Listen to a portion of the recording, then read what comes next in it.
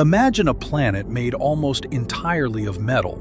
No blue oceans, no clouds, just a dark iron world hugging its star so closely that its surface glows in sharp, blinding highlights.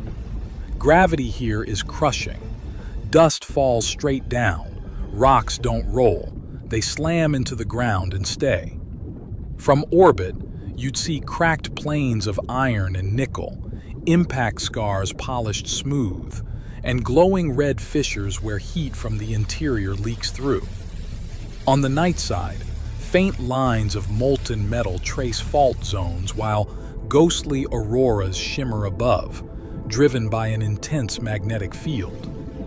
It's a world that feels less like a planet and more like a cosmic anvil, dense, heavy, and unforgiving, hanging far too close to its star.